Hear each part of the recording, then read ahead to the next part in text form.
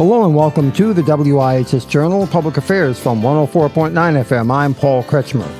We're going to be talking with a man who is in charge of the Pan-African Academy of Christian Surgeons. His name is Keir Thelander, and he'll be talking to us about training of surgeons in Africa. Sure, absolutely. So the article was about women being the solution to the surgical crisis, specifically in Africa. And yet the points that they made were more related to the difficulties of women being treated poorly or having a different status within the cultures, not really even related to surgery. But there's a number of things that could be said that they do highlight some issues that are there. From a faith perspective, they really have left out anything with regards to faith in the way that the article is written in addressing this problem, which I think is a major issue. If you don't have a faith backbone or a background for doing these things, then they certainly aren't going to be lasting. So that's one thing that kind of caught my eye, if you will, or caught my eye as I was looking at the article. The other aspects are that it's more than just a problem of women in surgery. There's just not enough surgeons overall, and a lot of that has to do with the opportunity for throughput through a university system that really is very, very different than what we do here in the U.S. And so applying U.S. kind of approaches doesn't really work if you're going to work within the system that's already there. Could you draw the distinction between the way things are approached here in the States as opposed to perhaps in Africa, as you just briefly touched on? Yeah, absolutely. So a couple of ways. Those who are familiar with medical training here in the United States, and particularly for physicians, would know what the American College of Graduate Medical Education is.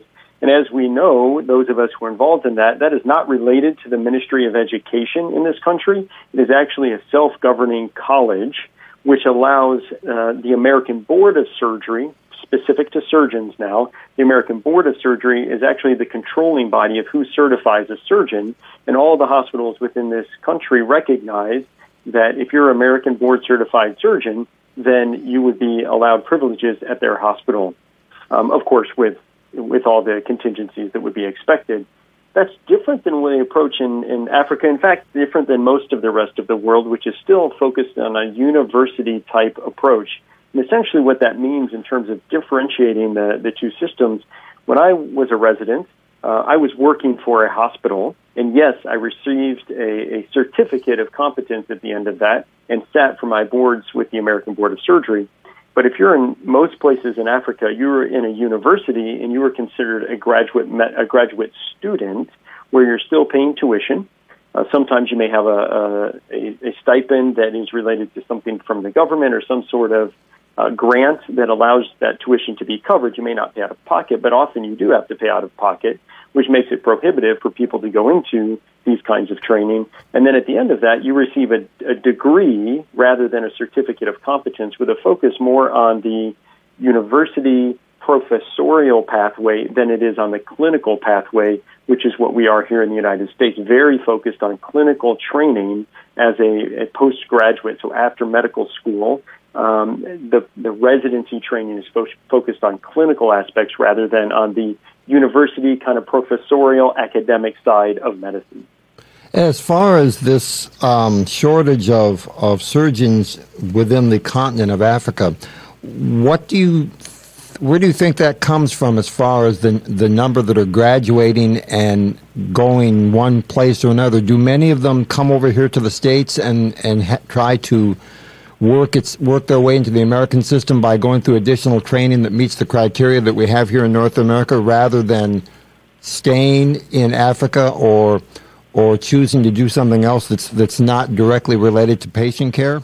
Yeah, so that's actually a very valid issue. There's a number of people that come through the medical systems in Africa, or the university systems, as I should put it, the university systems that may get a medical degree through a university system that would then go into politics.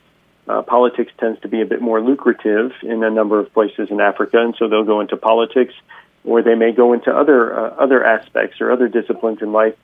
Doing surgery in some places is very difficult. There's a lot of supplies that are needed for that. Although they are reusable, there's an initial investment of startup to be functioning as a surgeon. There are some people in the brain drain that we talk about that go to Europe or that may go to the United States Usually it's at an earlier stage. They'll often go to the United States at a stage before medical school. Someone who's gone through medical school and then has gone through a postgraduate training, a university training in a master's program to become a surgeon, as they would call it in most places in Africa, may not choose to give that up to come to the United States to try to do surgery here. They would have to start really almost at square one, do a residency all over again. So we're not seeing a lot of that, but there's a little easier pathway to places in Europe.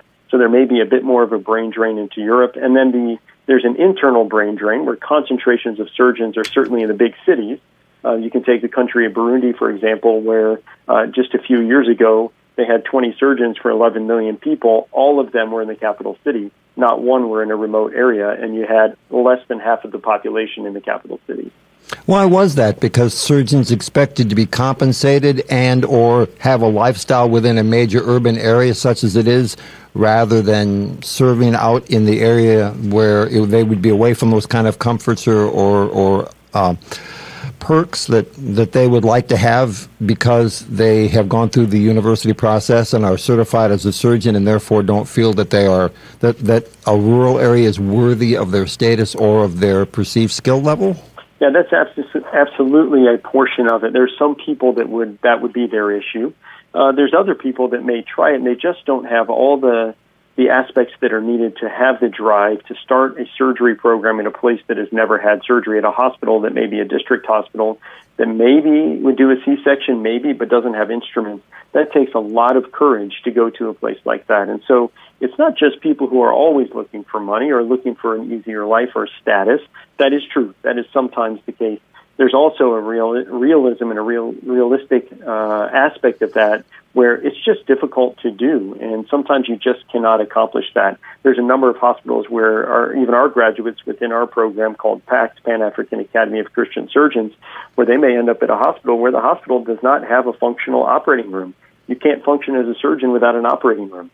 You just can't. And so there's that aspect as well. The infrastructure is not there in the level that we would expect it to be there for someone to be functioning as a surgeon in those environments.